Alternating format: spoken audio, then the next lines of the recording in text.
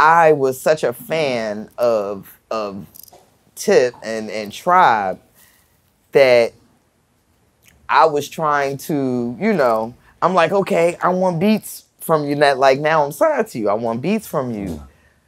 We wasn't really gelling creatively. I could not figure out for the life of me why. I'm like, how is this, you know, why am I not liking this music that we're making together? It's like you're my favorite producer. I know I can rhyme. What's happening here?